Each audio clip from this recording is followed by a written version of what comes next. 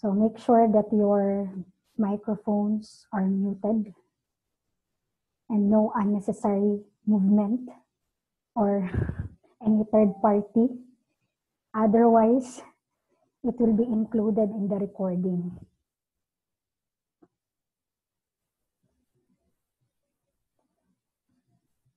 So let's start.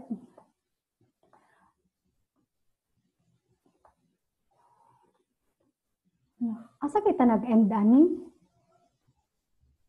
What topic? Okay, private offenses, no?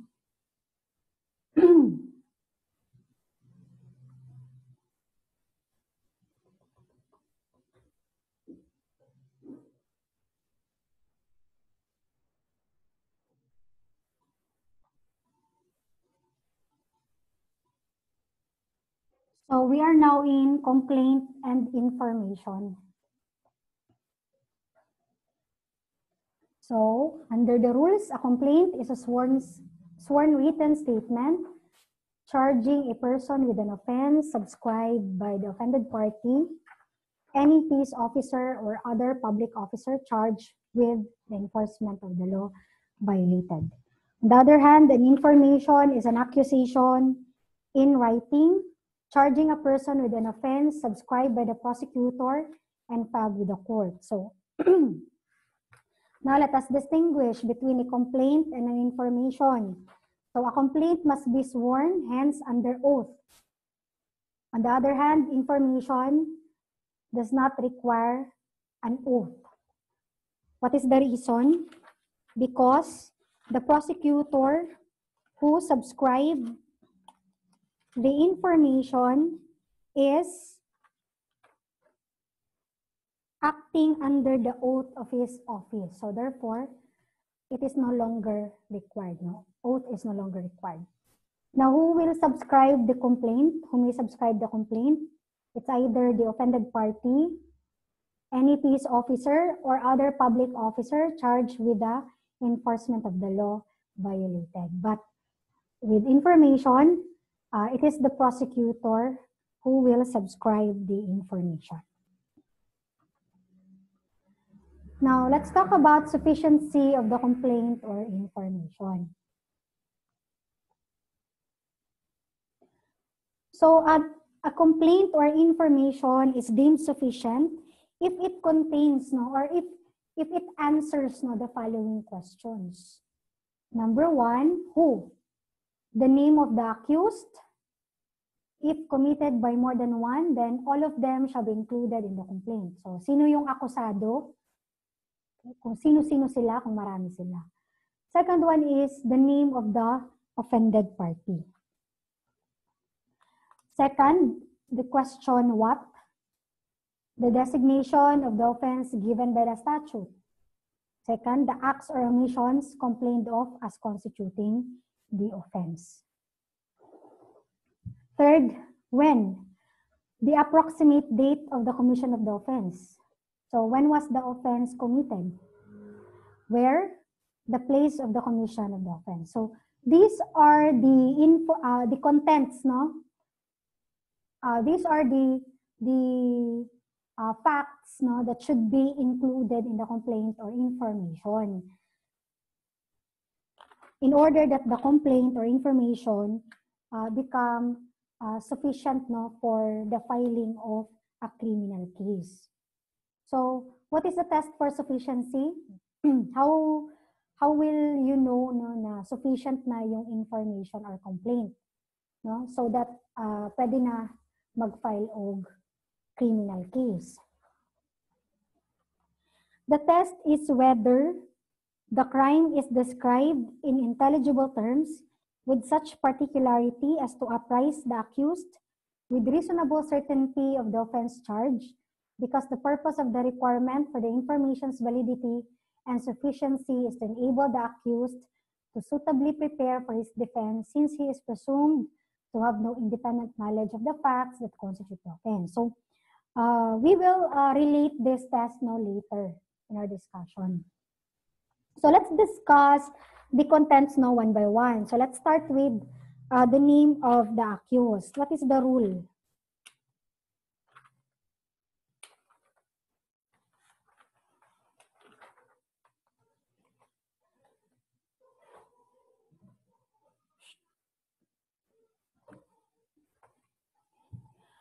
So how will you state the name of the accused? Now, under Section 7 of Rule 110, okay, establishes the following rules in designating the name of the accused. The complaint or information must state the name and surname of the accused or any, para wala.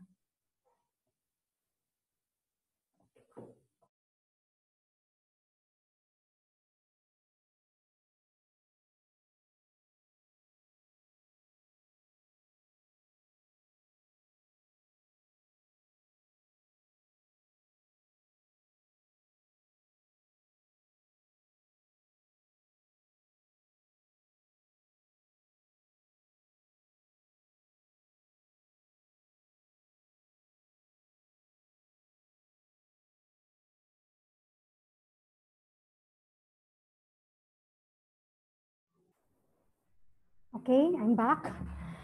Okay, you should state the name and the surname of the accused. So, yung pangalan o yung apelyido.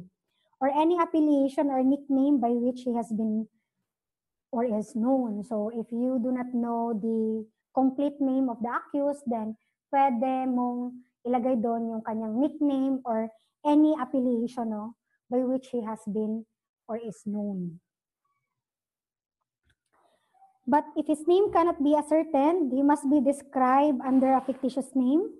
So a description of the accused under a fictitious name must be accompanied by a statement that his true name is unknown. So if you do not know the full name of the accused and hindi mo rin alam kung ano yung nickname niya or affiliation niya, then you can use a fictitious name.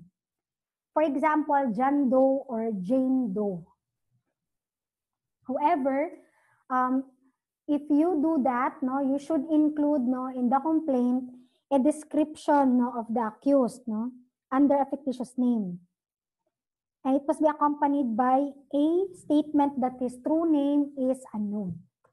And later, if his true name is disclosed by him or becomes known in some other manner, his true name shall be inserted in the complaint or information and in the records of the case. Okay? So that is the rule for the name of the accused. What about the name of the offended party? So let us distinguish between a natural person and a juridical person. So if it is a natural person, so you should state the name and surname of the offended party or any affiliation or nickname by which such person has been or is known.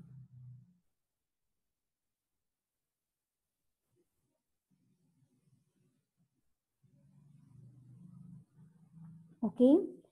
However, if there is no better way of identifying him, he must be described under a fictitious name. So, same is true with the accused. You can write John Doe or Jane Doe, as the case may be. If later on the true name of the offended party is disclosed or ascertained, the court must cause such true name to be inserted. Now, what if the offended party is a juridical person? So, you should state its name or any name or designation by which it is known or by which it may be identified without need of averring that it is a juridical person or that it is organized in accordance with law. For example, anong example natin?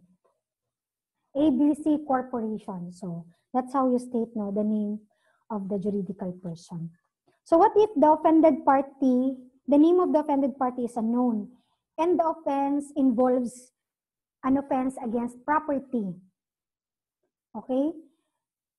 If the name of the offended party is unknown, the property must be described with such particularity as to properly identify the offense charge. Okay?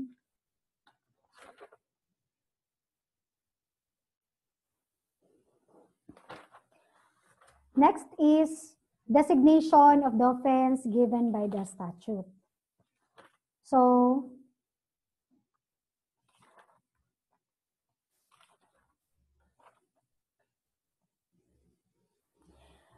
what are the rules?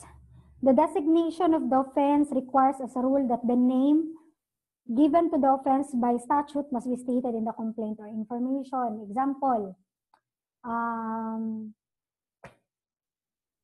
Article 315 of the Revised Penal Code. Or you may say estafa. Ayan, estafa under the Revised Penal Code. So that is how you designate the offense given by the statute. But if there is no designation of the offense, you may reference may be made to the section or the subsection punishing it. Example, Section 11, I am executing this affidavit to support the filing of a criminal case against A for violation of Section 11 and 12 of Republic Act 9165. So that is an example of citing the section or subsection of the law punishing the person charge. Then to be included in the complete designation of the offense is the averment of the acts or omissions constituting the offense. So it is not enough that you will just designate the offense given by the statute. You should state the acts or omissions complained of as constituting the offense. For example, in the crime of murder. So it is not enough that you designate the name of the crime, which is murder, in the complaint. You should state there, or you should narrate the factual circumstances, okay, leading to the conclusion that the crime committed is murder. So example, that you may say that on or about August 27, 2020, A went to the house of B, and then after a heated discussion, A stabbed B. So you should narrate or you should allege the factual circumstances surrounding the case para to support the offense sought to be charged. Okay? And lastly, the complaint or information must specify the qualifying and aggravating circumstances of the offense. So if the offense is qualified or aggravated by circumstances, so as to upgrade or to impose a higher offense against the accused, you should state or you should specify the qualifying aggravating circumstances.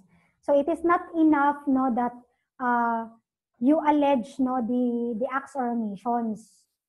I-specify po din mo dito na i-allege po din mo dito kung sa itong mga qualifying and aggravating circumstances para ma-upgrade ang crime from homicide to murder. Example,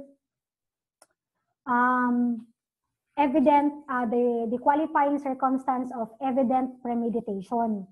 So you should specify, okay, like A planned before he committed the crime, ani yang gibuhat na plano siya sa orasa etc. So we should specify them Otherwise you cannot charge the accused with a higher offense without the qualifying and aggravating circumstances of the offense. Now, what is the effect if there is failure to designate the offense by the statute or failure to mention the provision violated? Will that defect invalidate the complaint or information? The answer is no. Okay? In the case of Malto versus People, the failure to designate the offense by the statute or to mention the specific provision penalizing the act or an erroneous specification of the law violated does not vitiate the information if the facts alleged clearly recite the facts constituting the crime charge. Reason, because there is no law which requires that in order that an accused may be convicted, the specific provision which penalizes the act charge be mentioned in the information. So, for example, nagkamali lang ng pangalan. Nagkamali ka lang na i-designate yung offense. Ang sabi mo doon sa complaint mo is, yung offense na nakomit niya is estafa. Sabi mo doon. So, I am executing this affidavit to charge A of estafa under the revised penal code. But upon perusal of the contents of the complaint or the acts or omissions complained of do not support the crime of estafa, but instead, it supports the crime of qualified theft, for example. So, will that defect invalidate the complaint? Again, we said earlier, the answer is no. Because there is no law that requires that that in order that an accused may be convicted, the specific provision of the law should be mentioned in the information. Okay? For as long as the recital of the facts, with respect to the acts or omissions complained of, clear siya dapat, nga it is for qualified theft. So, that is the principle. Because again, let's go back to the test of sufficiency. Ano nga ulit yung test of sufficiency?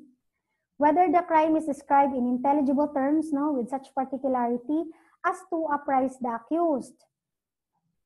To enable the accused to suitably prepare for his defense. For as long as the accused can understand the complaint and the charges against him, then the complaint or information is sufficient. Okay? For as long as alam niya kung ano yung pinafile sa kanya na case, because that's the thing lang naman na importante, para on the part of the accused. Kaya tinitest natin kung sufficient ba yung complaint or information.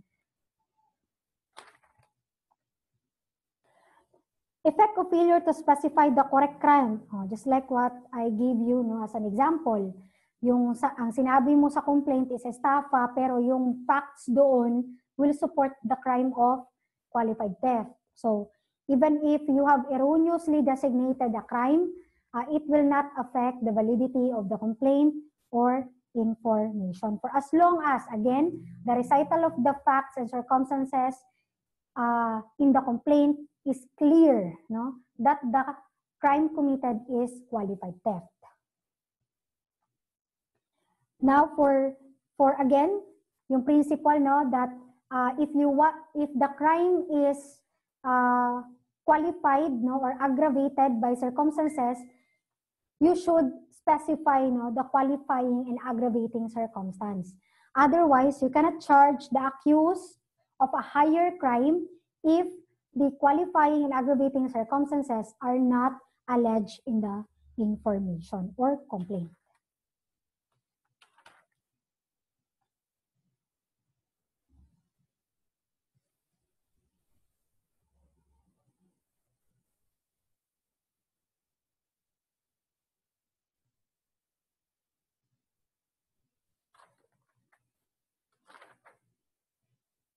Next, the approximate date of the commission of the offense. So, Section 11 of Rule 110 establishes the general rule that it is not necessary to state the precise date the offense was committed, because the offense may be alleged to have been committed on a date as near as possible to the actual date of its commission. Okay, generally, hindi required na exact talaga yung date, ng commission of the offense. You can, if you can notice, sa mga cases, di ba, ang ginabutang nila is that on or about August 27, or sometime in, they use these terms, in alleging the date of the commission of the offense. Because under the rules, it is not required that you state the exact date of the commission of the offense. But by way of exception, if the date is an element of the offense, then that's the time that you should state the exact date of the offense.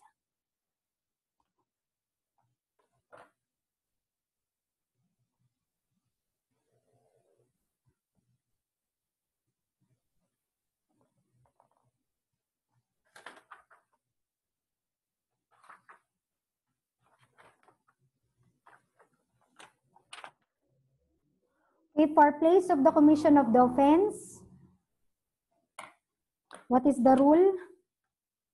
The statement of the place of commission of an offense is sufficient if it can be understood from the allegations of the complaint or information that the offense was committed or some of its essential elements occurred at some place within the jurisdiction of the court. Okay? Where the particular place where the offense was committed is, however, an essential element of the offense or is necessary for its identification, it is implied from the rule that the description of the place of the commission of the offense must be specific. So the law says that you can just allege a general averment of the place of the commission of the offense for as long as it occurred within the jurisdiction of the court. But again, just like the date, if it is an essential element of the offense, then you should state it with such particularity.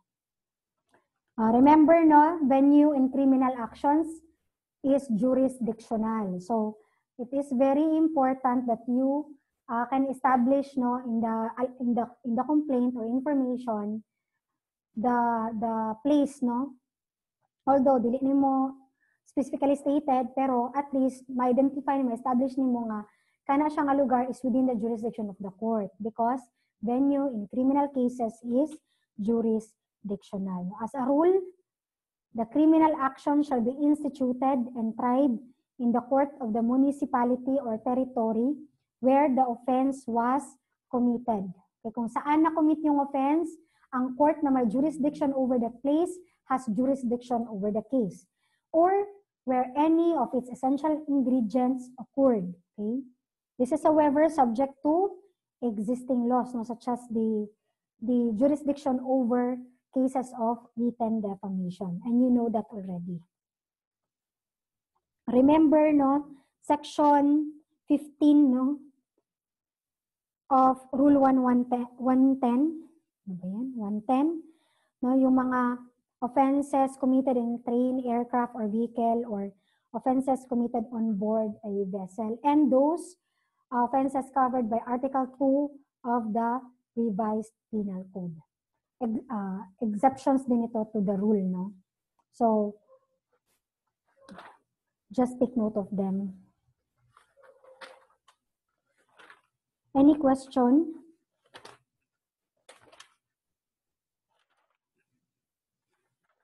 Okay, here. When can you question the insufficiency of the complaint or information? Diba? So, when? Kanusaan mo pwede i-question ang complaint or information based on its sufficiency?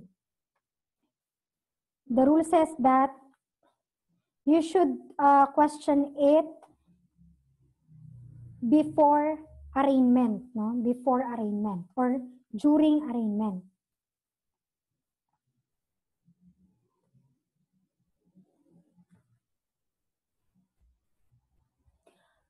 An accused is deemed to have waived his right if he fails to object upon his arraignment or during trial.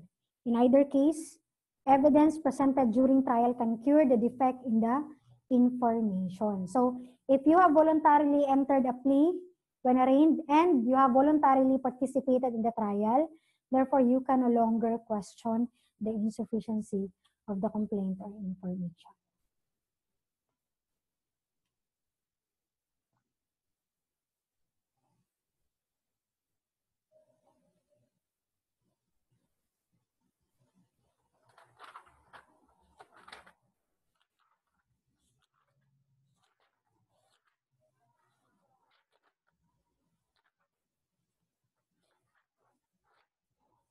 Now, another question. Can you charge 2 or more offenses in one complaint or information?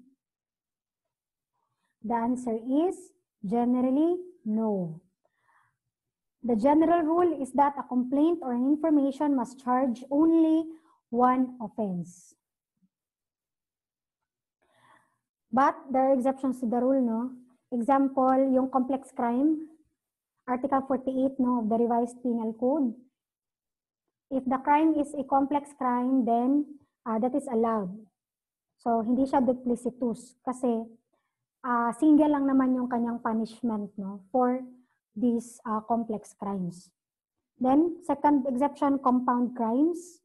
Then series of acts, rebellion under Hernandez doctrine, and special complex crimes. So these are the exceptions to the rule, but generally, you cannot charge two offenses in one complaint or information. Otherwise, the complaint will be considered duplicitous, and therefore you can object.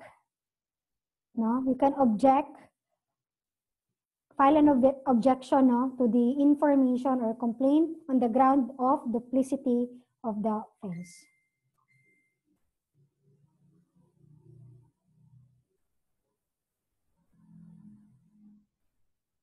Okay. So let's go to amendment and venue of criminal actions or substitution of the complaint or information. So with respect to amendment, you can amend the complaint or information before or after arraignment. However, the difference between the two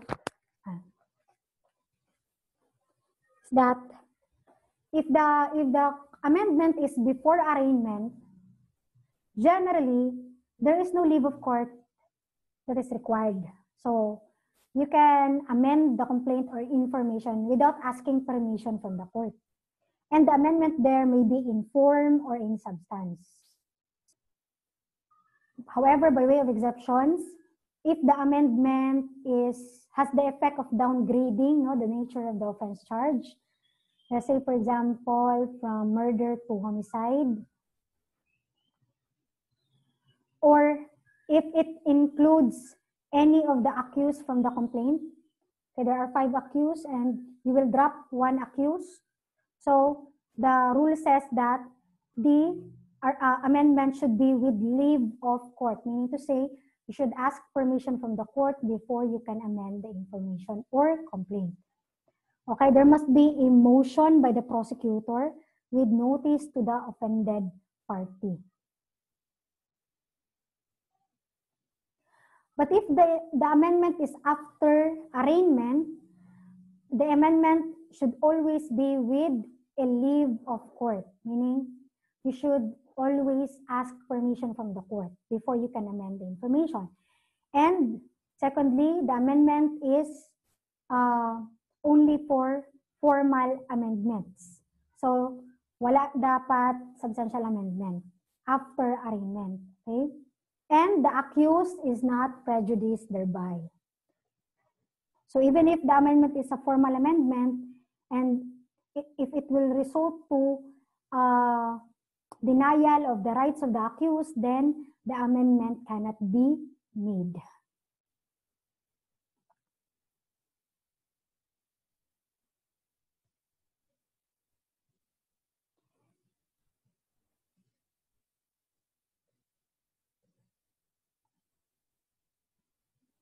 So in the case of Ricardo versus Court of Appeals, after arraignment, a substantial amendment is proscribed, meaning prohibited, except if the same is beneficial to the accused. Except lang daw if the same is beneficial to the accused. Then the amendment can be made, even if the amendment is substantial. So when is an amendment considered formal or substantial? So, Riccardi versus CA, it has been held that the test as to whether a defendant is prejudiced by the amendment is whether a defense under the information as it originally stood would be available after the amendment is made, and whether any evidence defendant might have would be equally applicable to the information in the one form as in the other. An amendment to an information which does not change the nature of the crime alleged therein does not affect the essence of the offense or cause surprise or deprive the accused of an opportunity to meet the new agreement had each been held to be one of form and not of substance. So remember this test, in determining whether the amendment is formal or substantial. So what are examples of formal amendments? Substitution of private complainant.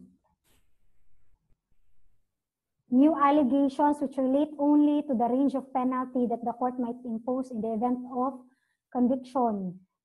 So if it does not change the nature of the offense, okay, the amendment is merely formal.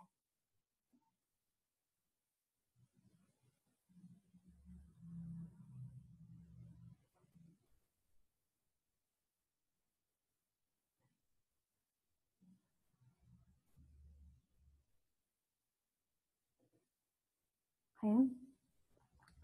An amendment which does not charge another offense different or distinct from that charge in the original one.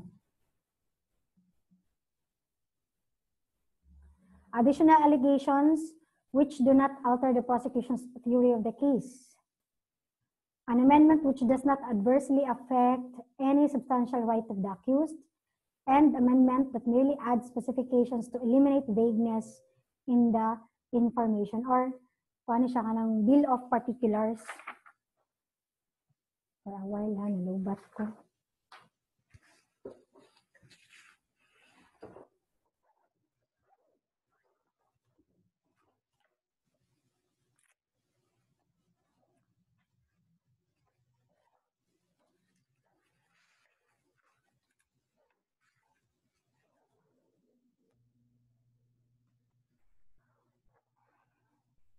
Okay, so now you already know the examples of formal amendments. So what about substantial amendments?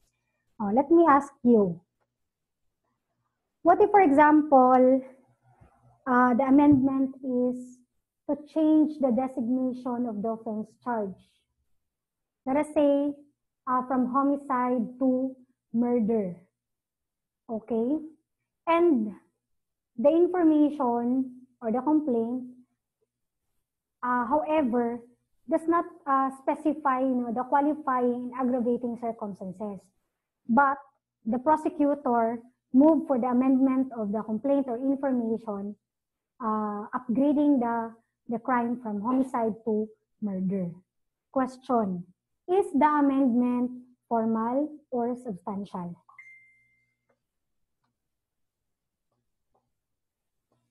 So, what is your answer? Formal or substantial? Anyone?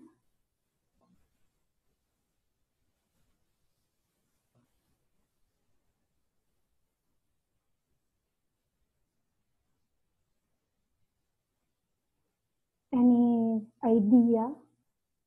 Is it formal or substantial?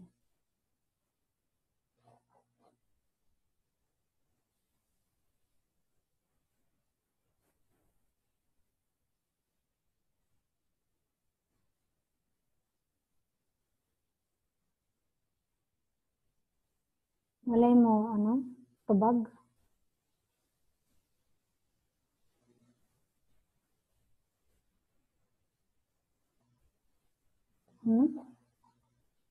Sige, ako nalay manawag.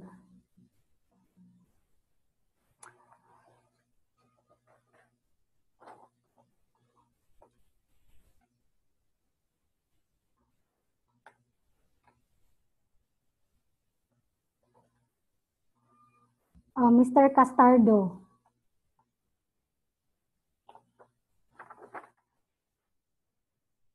In the example given, what do you think? Is it formal or substantial amendment? Nasi Castardo?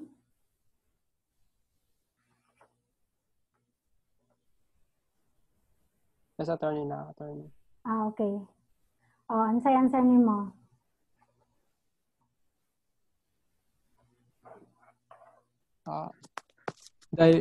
Matag kog points kung makatama ka. The new information. Is it formal or substantial? Either formal and substantial. Attorney. Attorney. What is your answer?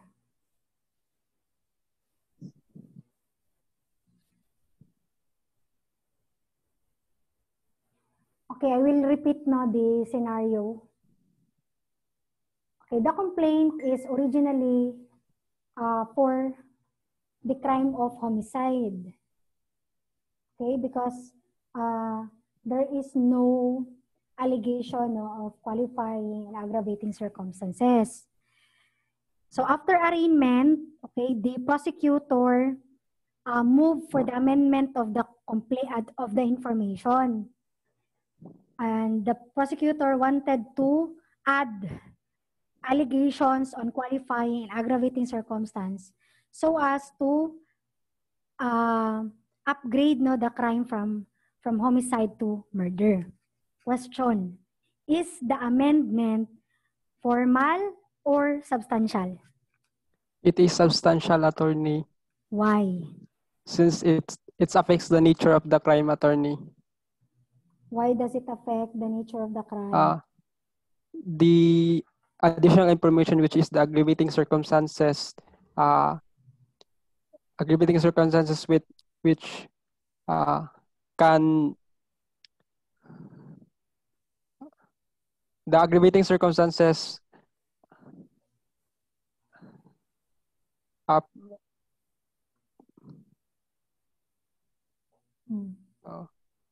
So, naitabo sa aggravating.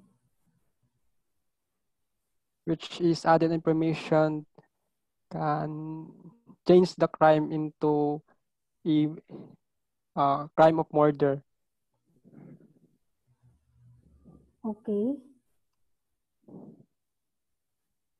Again, what is the rule? What is the rule if the amendment is made after arraignment?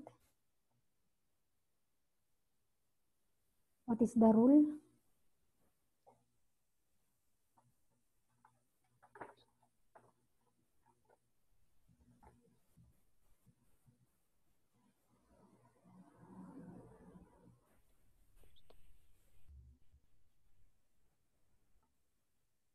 Leave of court, ma'am.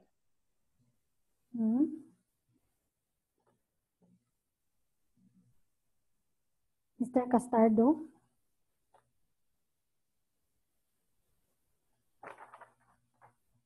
Uy, babura na ito i-discuss ba? Kalimot na ka? Balik ta. Pag after arraignment, it should be with leave of court and only formal amendments are allowed. But in the case or in the given example, the amendment is substantial. Why?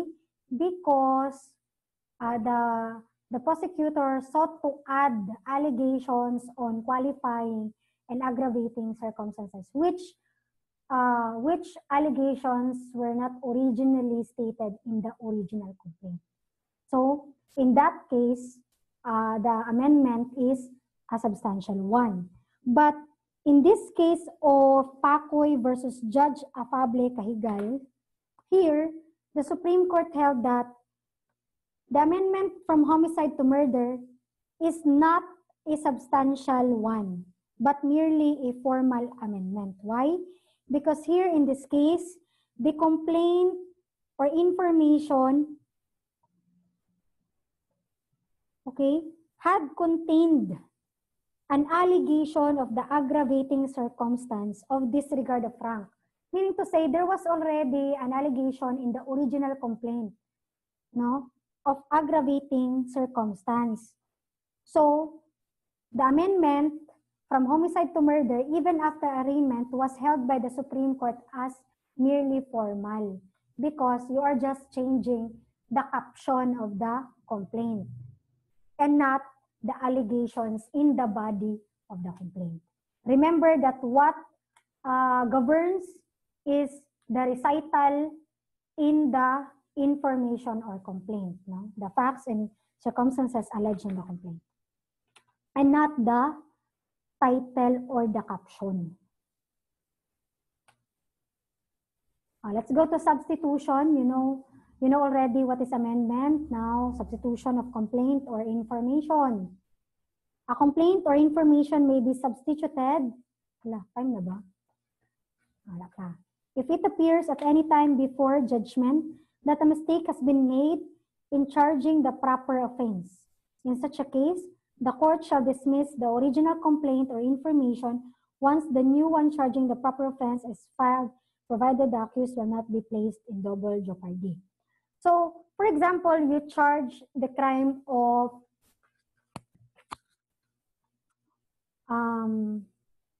let us say, kanina, yung sinabi ko, no, estafa. Pero, the facts, no, alleged in the complaint supports the crime of qualified theft. Now, notwithstanding the erroneous designation of the offense, the case was filed before the court, meaning the case was filed for estafa.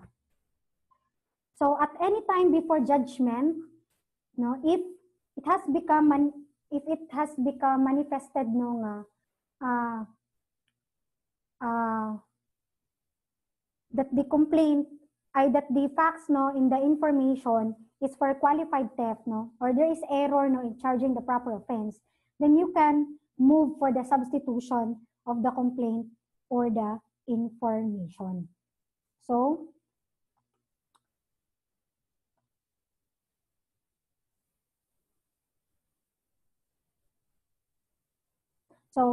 under section 19 of Rule 119, if it becomes manifest at any time before judgment that the accused cannot be convicted of the offense charged or of any other offense necessarily included therein, as when a mistake has been made in charging the proper offense, the court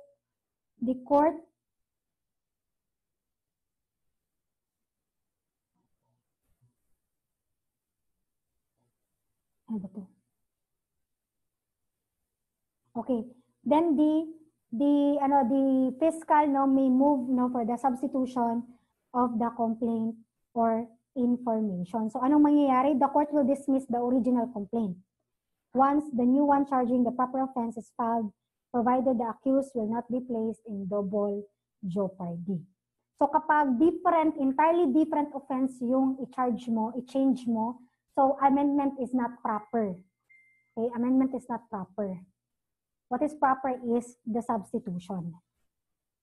So let's go to the distinction between amendment and substitution. So when you say amendment, it can be made before or after the defendant pleads guilty or not guilty. But in substitution, may be made before or after the defendant pleads. Same lang sila, no, both. Amendment either formal or substantial, but in substitution, only substantial change is allowed.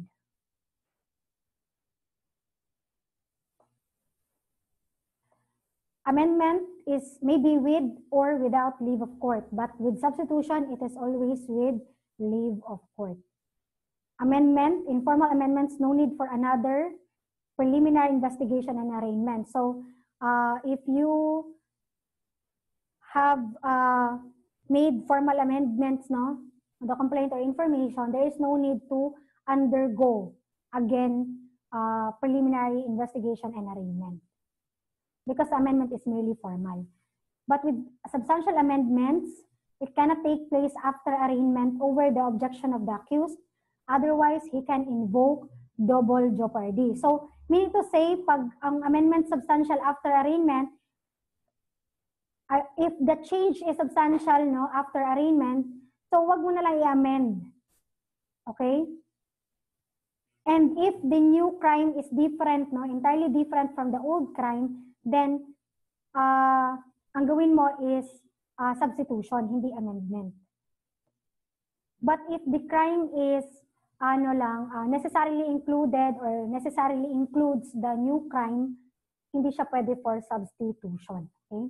So substitution, there is a need to take another preliminary investigation arraignment. Why? Because you are charging an entirely different offense. Lastly, double jeopardy is not available as a defense in substitution. Because, what is the reason? Because you are charging a different offense, which does not include or is not necessarily included in the original charge. And therefore, the accused cannot claim double jeopardy. Okay? So we're done with chapter 2. Any question?